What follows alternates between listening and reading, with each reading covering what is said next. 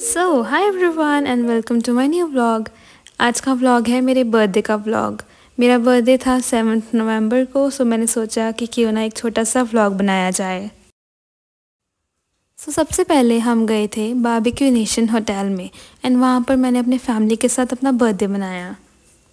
वहाँ के स्टाफ ने मुझे सरप्राइज़ दिया जब वो खुद से एक केक लेकर आए और उन्होंने मेरा बर्थडे मनाया एंड बहुत ज़्यादा wishes the, blessings the and बहुत ही एंजॉय करवाया। इनका फूड भी बहुत अच्छा था एंड प्लस जो इन्होंने कॉम्प्लीमेंट्री हमें केक दिया, that was really amazing and मुझे इनकी सर्विस इतनी अच्छी लगी। आई रियली लव्ड इट और बहुत ही ज़्यादा मज़ा आया यहाँ पर बर्थडे सेलिब्रेट करने का।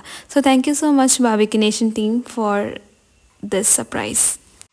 एंड होटल से जब मैं एंजॉय करके घर पहुंची तो मैंने देखा कि इतना अच्छी तरह से मेरा रूम सजाया हुआ था। Thank you so much everyone जिसने भी एफ़र्ट की, मुझे बहुत अच्छा लगा। एंड उसके बाद हमने घर पे फैमिली के साथ भी अपना केक कटिंग किया and I really loved the way they have decorated all of this. और ये मैं बहुत खुश हो गई थी एंड मैं सोचा कि क्यों ना अपनी वीडियो बनाऊँ। एंड मुझे ये रूम इतना पसंद आया था कि मैंने सोचा क्यों ना मैं वीडियो और फ़ोटो शूट कर लूँ अपने लिए, क्योंकि ये मौका बार बार नहीं आता।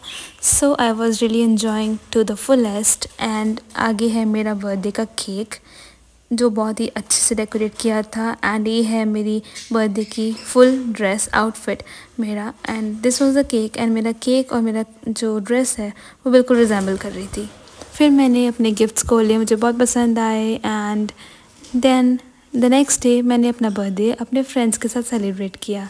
फ्रेंड्स के साथ मैंने नेक्स्ट डे इसलिए सेलिब्रेट किया क्योंकि मैं बहुत थक गई थी अपने बर्थडे वाले दिन। एंड जो ये होटल था it was Bru master and मुझे यहाँ की सर्विस, स्टाफ, एम्बियंस सब कुछ बहुत पसंद आई एंड मेरे फ्रेंड्स ने मुझे बहुत इन्जॉय करवाया। So thank you so much everyone for your birthday wishes. I love you all and have a good day. Thanks for watching. Please subscribe to my channel for another updates. Thank you.